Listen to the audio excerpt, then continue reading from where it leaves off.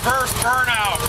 I came out with reverses a couple years ago because I saw a guy on a Honda back up and he pushed this button and it went wee and wee. It sounded like an electric toy. I said, fuck that.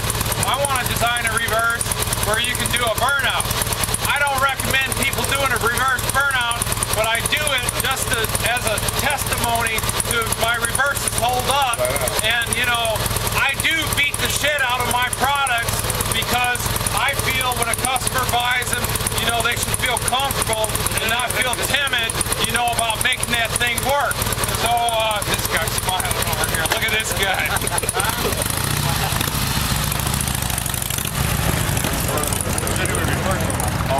Burnout.